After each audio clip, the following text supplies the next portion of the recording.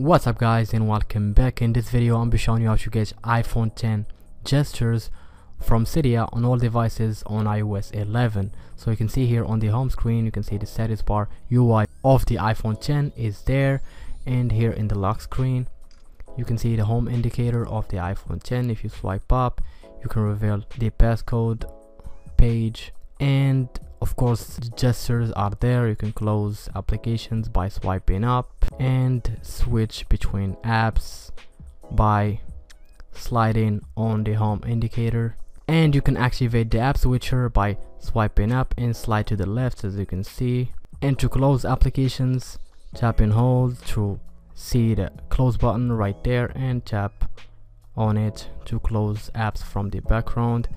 And the control center is at the top, so you swipe from the right upper corner. As you can see, the notification center with the lock screen is in the middle and on the left. And there are some settings to configure in fluidity tweak. On the settings you can see the enable switch, and here you can see two elements to hide the status bar or the home indicator. So if you don't want the home indicator, simply turn this on, restart your device, and the home indicator will not be there, as you can see.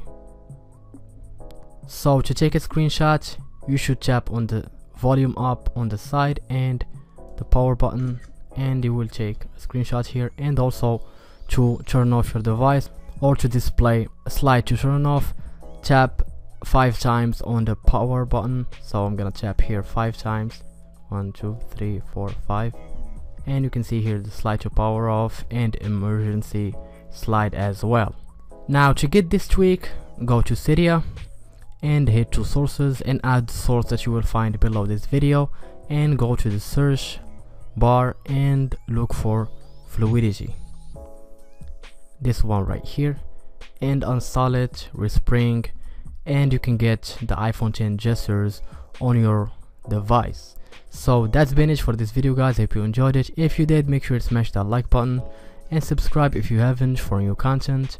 Thank you for watching, and I will catch you in the next one.